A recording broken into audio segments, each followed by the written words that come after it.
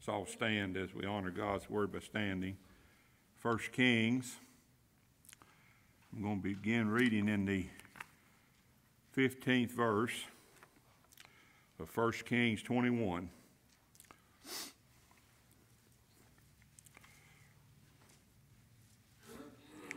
Going to begin reading in the 15th verse.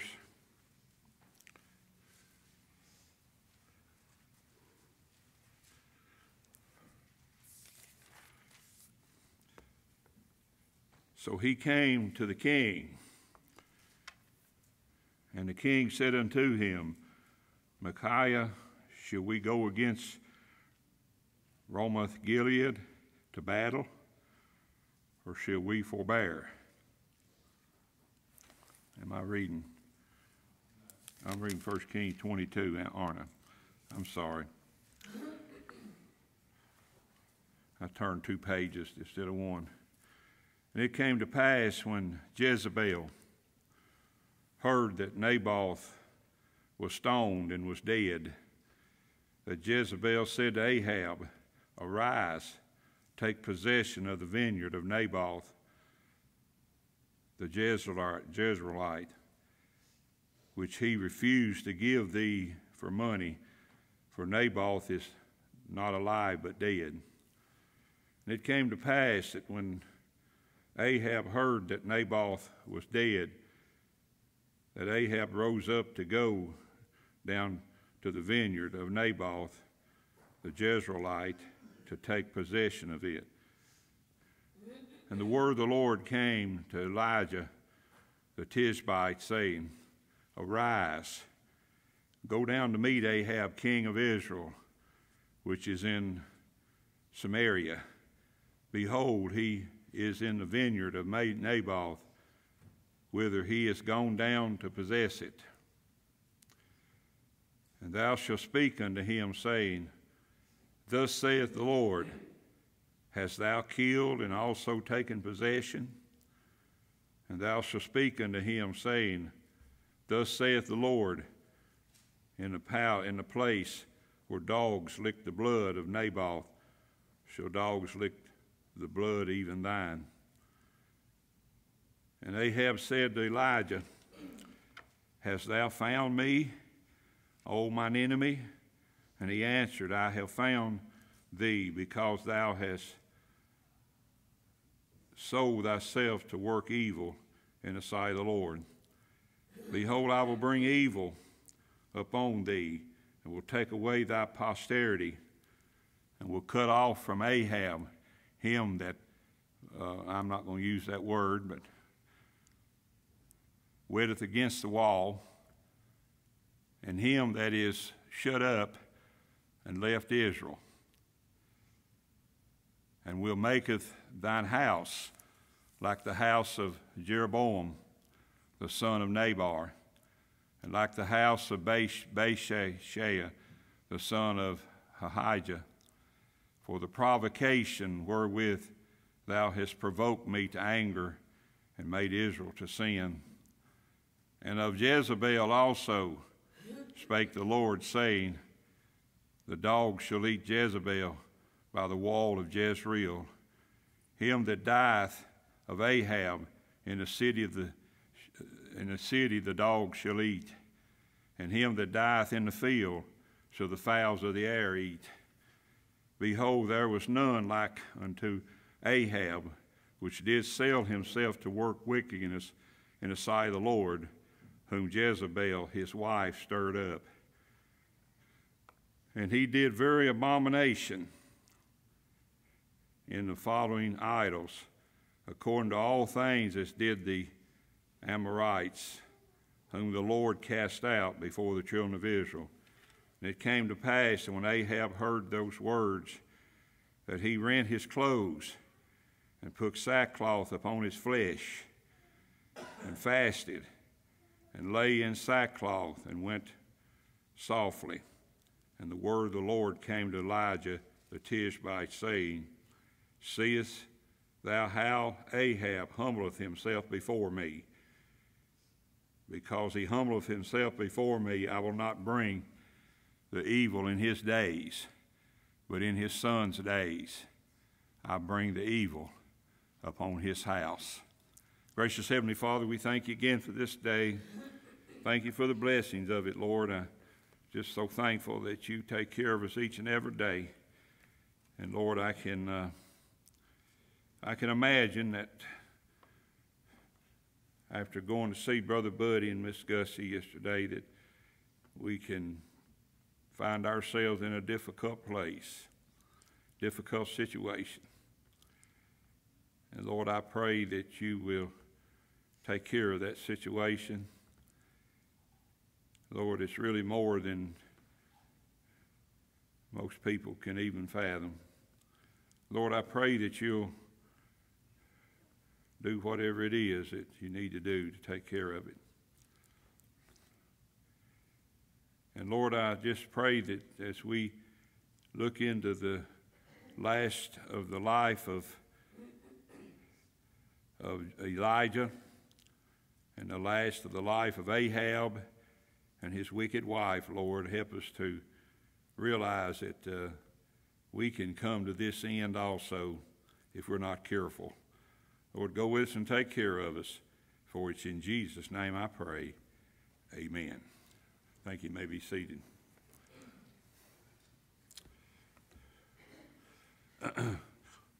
Faithful Elijah. And the second part of this message is the death of a king and his wife. Now, the death of his king and his wife won't come this afternoon, but this is all one message. Elijah, the chosen prophet of Jehovah God, was given one last call from God to go and face Ahab, the king of Israel. Now, when we talk about faithful Elijah, we know if you heard the other messages we had, that Elijah came to this part in his life to where that he just did not want to do what God would have him do, but he did it because God told him to. And this is one of the last call that God had for him. It says, we know that if sinless angels fail through the sin of ambition, how can a sinful king hope to succeed by sinning?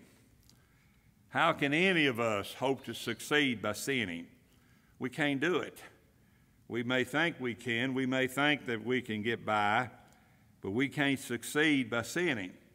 You just can't do it. You know, I've said it many times before that, yes, we're still sinners, but we don't have to prove it. We don't have to prove it. We don't have to just take it on ourselves to make a decision on ourselves as to what we're going to do and what we are not going to do. We need to always realize that. Let me go a little further and say, how can any of us who belong to the Lord expect to succeed by sinning against the Lord who loves us and gave his own life to save us? How can we ever expect to succeed in this world? I'm succeeding in this world. No, you're just living. You're just existing. That's all you're doing. You're just existing in this world. You know, what do we mean by succeeding? What do we mean? What do we mean by getting things that we need? What do we mean by all that? Succeeding. Well, there's no way that, and I'm going to prove to you, probably be this afternoon, but I'm going to prove to you that that's not so. You can't succeed if you think that you can sin against God and go ahead, get by with it. You haven't gotten by with it, and you haven't succeeded, and you're going to find out someday why you haven't succeeded in this world, just like Ahab did. And I'm going to say this one thing, just in case some of you decide that you don't think you have to come back this afternoon.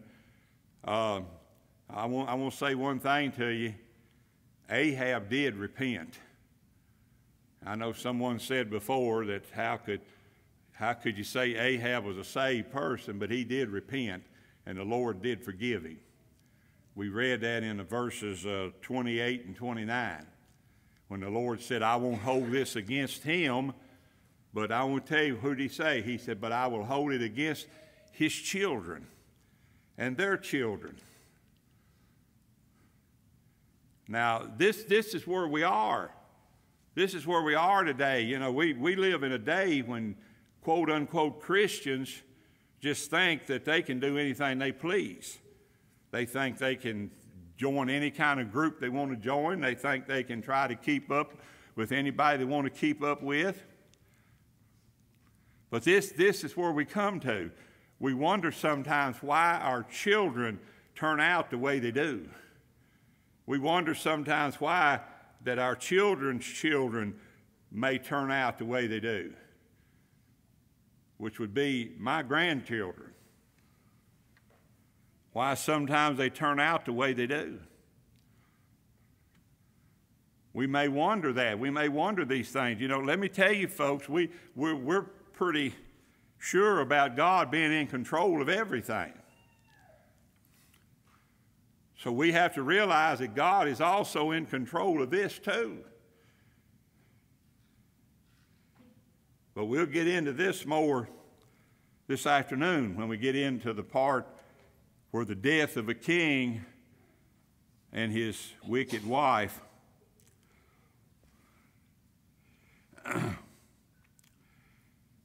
The scheming Jezebel had brought the honest Naboth, or had the honest, let me say this, had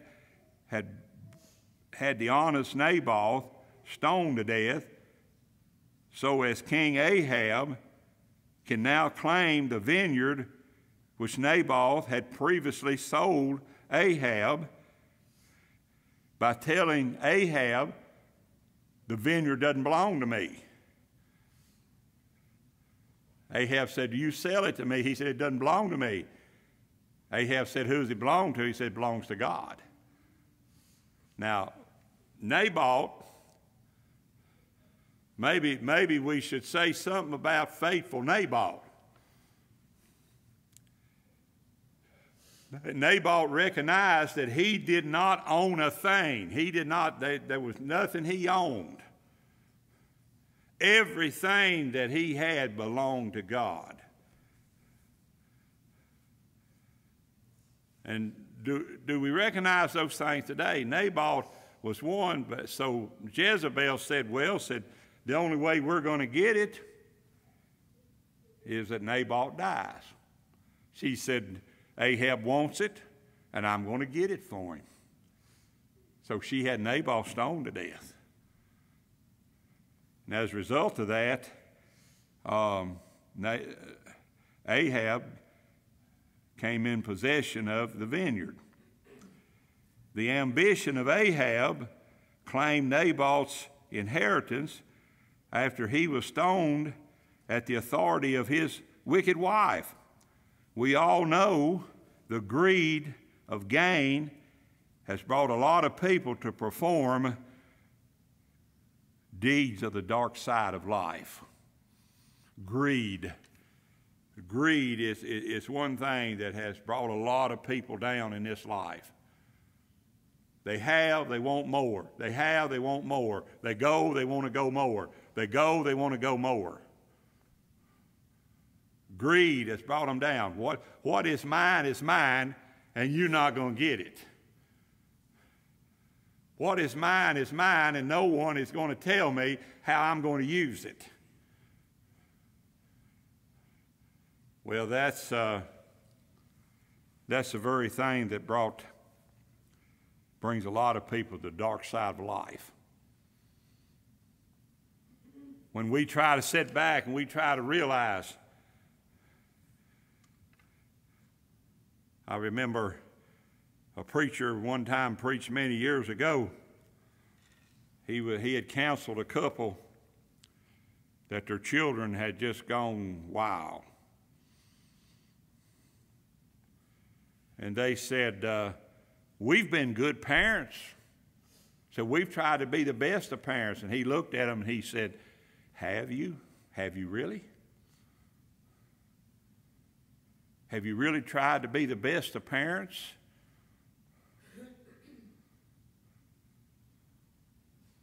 Let me tell you, God had already told Ahab, Ahab repented. I believe Ahab was a saved man because God let him repent of his sin.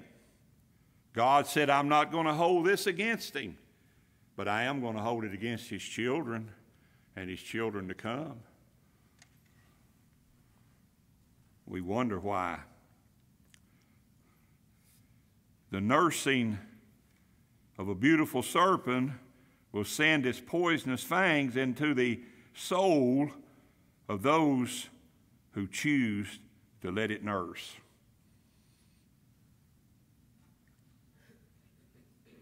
Eve could not resist the beauty of the serpent. She could not resist it.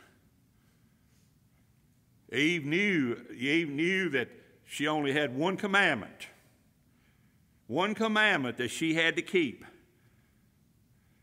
Now, we've got thousands of them in the Scriptures, but she only had one commandment she had to keep, and that was not to eat of that tree that was in the middle of the garden. But yet, through the nursing of the devil, through her nursing the devil, that day caused her to do the very thing that God told him not to. And so as a result of it, she deliberately listened to the devil and she ate of that tree. Where are we today? Where was it in Elijah's day? Where was it in Elijah's day? You know, evidently Elijah either loved Jezebel or it's the other way around. Jezebel loved Ahab. I'm talking about it, not Elijah, but Ahab. Whichever it was, you know, he tolerated what she did and the things she did, and he went and just because she told him he could get it, now he went and got it. But then one day he had to realize he had to repent of that sin, had to confess it and repent of it. The seeming success came when Ahab heard that Naboth was dead, and he rose up to take possession of his vineyard. He never thought nothing about what Ahab had said to him. What Naboth had said to him. Naboth said, "It doesn't belong to me. It belongs to the Lord. I can't sell something that belongs to the Lord." Well, let me tell you, folks, everything we have belongs to the Lord. It doesn't belong to us. Nothing belongs to us. It all belongs to the Lord. All the Lord asks of us is that we will give him back a tenth of it, and thereby he is satisfied with us giving him back a tenth of it. But sometimes that's not done either. Everything we have belongs to the Lord. We own nothing. We have nothing. As Job said, I came into this world with nothing, and he says, I'm willing to leave this world with nothing.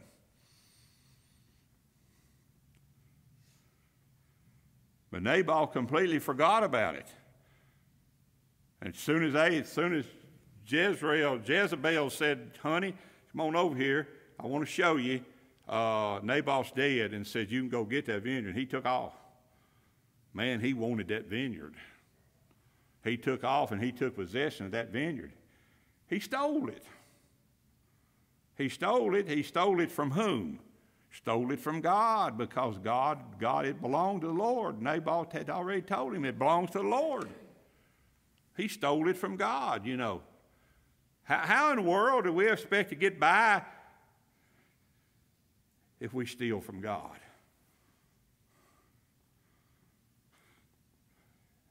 You know, the Bible plainly says, you know, that the children of Israel says, where have we failed? What have we done? And he said, you robbed God. Well, how have we robbed God? We robbed God of our tithes and our offerings. Again, you know, God robbers will never go to heaven if they can't repent of their sin, and God won't let them repent of it. They're not going. It is amazing, but Ahab did not care how Naboth died, but that he was dead. In Ahab's mind, it was, get it any way I can, it can be gotten, even if it means by hook or crook. Get it any way I can. That was the attitude of this man of God. Ahab was a man of God.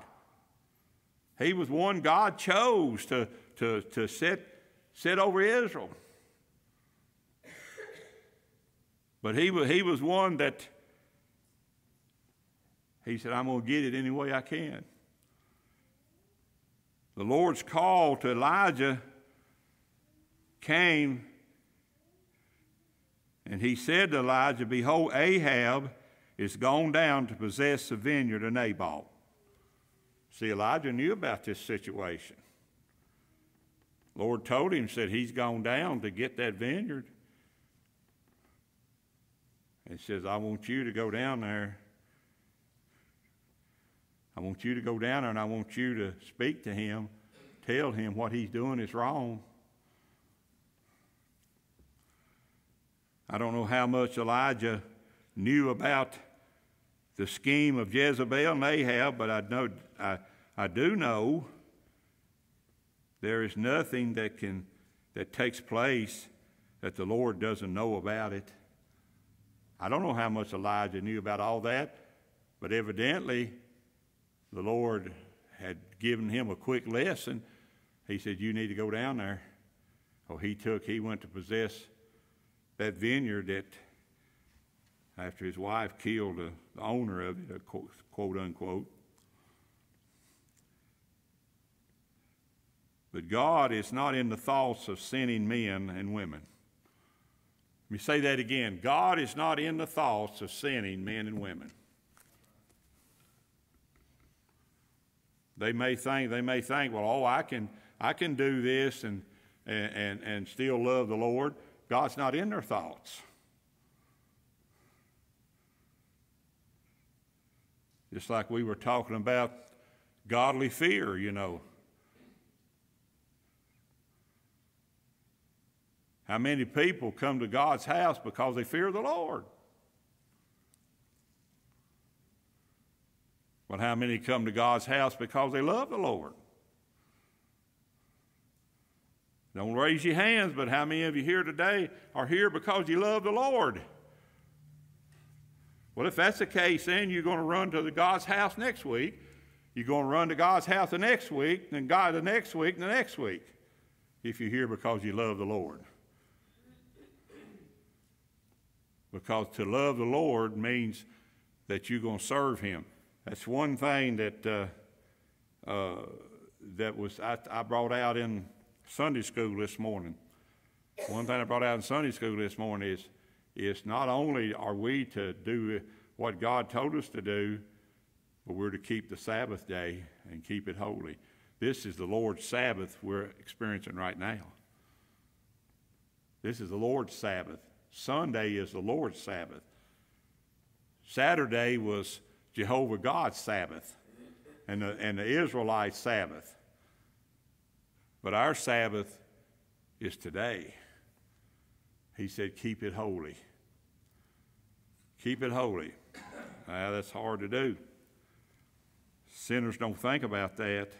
Sinning men and women don't think about that.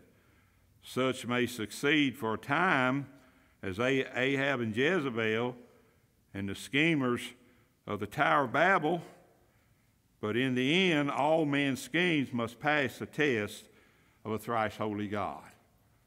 Those people at the Tower of Babel, they schemed together. They got together in a group. It happens, still happens today. They got together in a group and they decided this is what they're going to do.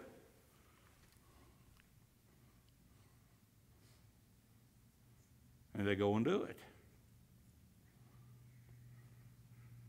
It was the great apostle Paul who told the Corinthian church, "Every man's work shall be made manifest, for the day shall declare it, because it shall be revealed by fire, and the fire shall try every man's work as to what sort it is."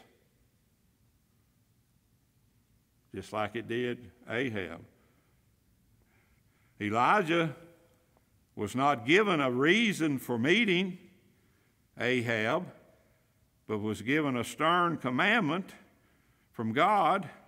He said in verses 17 through 19, God told him, said, "And the word of the Lord came to Elijah the Tishbite, saying, Arise, go down to meet Ahab, the king of Israel, which is in Samaria. Behold, he is in the vineyard of Naboth, whither he is gone down to possess it. And thou shalt speak unto him, saying, Thus saith the Lord, Hast thou killed and also taken possession? And thou shalt speak unto him, saying, Thus saith the Lord, In the place where dogs licked the blood of Naboth, shall dogs lick the blood of even thine."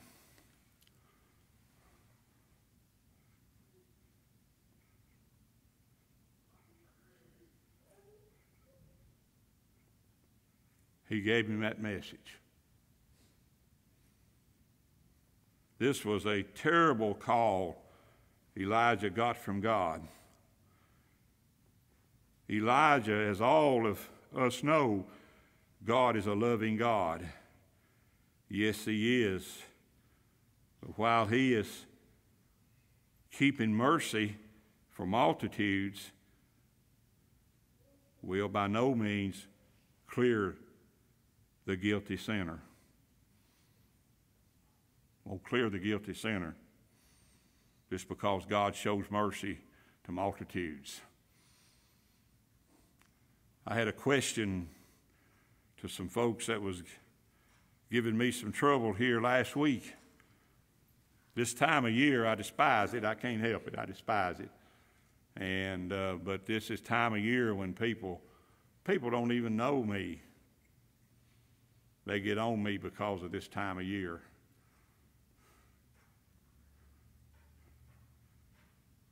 It's like some of them got on me. I said, "What do you know about this time of year?" "Well, I know a lot about it." I said, "Then you know that it's not taught in the Bible." "No, I didn't know it wasn't taught in the Bible," but it's not. They hated me even more because I told them that.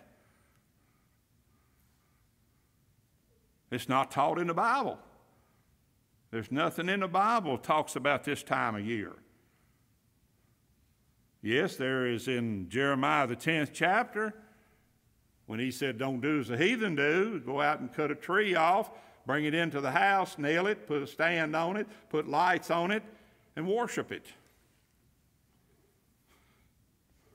But I'm going to say he's not talking about Christmas time there. He's talking about pagan worship. That's what those 850 prophets of Jezebel did. They did that. They were also the prophets of the grove.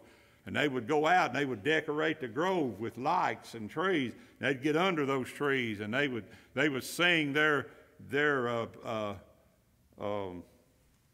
chants to those trees as they lit them up.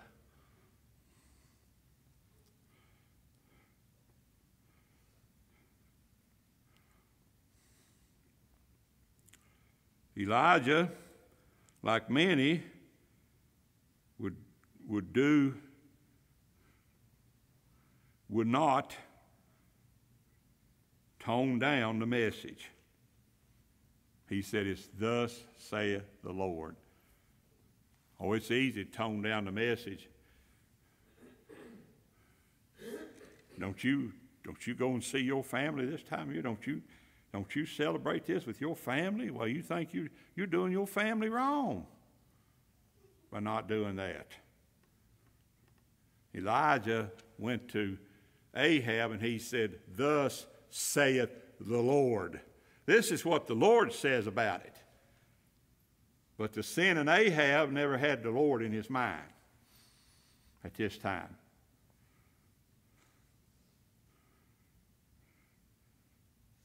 Elijah would not tone down his message, but it would have proven him, if he had it would have proven him not being faithful. We wouldn't be preaching about faithful Elijah today if he'd have toned down that message. This is a bad message to take to someone, tell them they're going to die.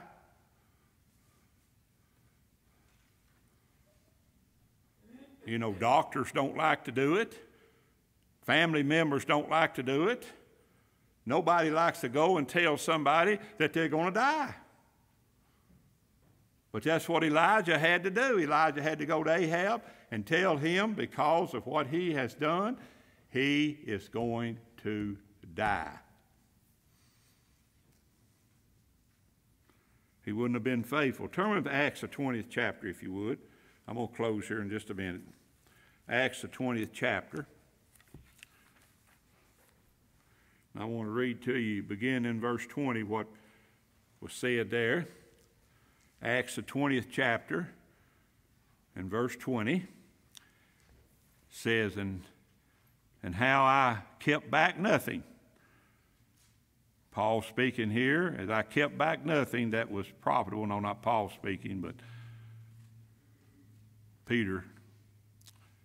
And hath I kept back nothing that was profitable unto you, but have showed you and have taught you publicly from house to house, testifying both to the Jews and also to the Greeks,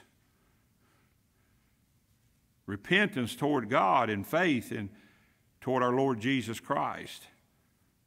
And now, behold, I go bound in the Spirit unto Jerusalem, not knowing what shall befall me. This is Paul speaking. Save that the Holy Ghost witness it in every city, saying that bonds and afflictions abate me. Why? But for doing right. He said, I know that. He said, when I go to Jerusalem, I know it's not going to be good.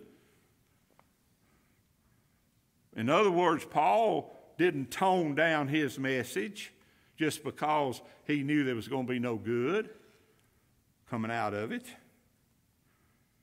But we have a thing today where we want to tone everything down. That's okay. It's okay. It's all right. It's fine. You just go, you just do it. It's okay. Don't worry about it. It's fine. Old Brother Paul won't hear of it, won't find out about it.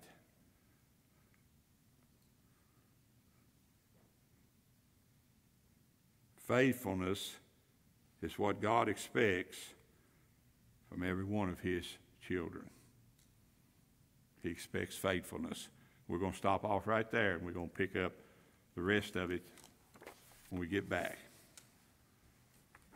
Let's be dismissed this time. Be back at 10 after. And let's all stand if you would. And I'm going to ask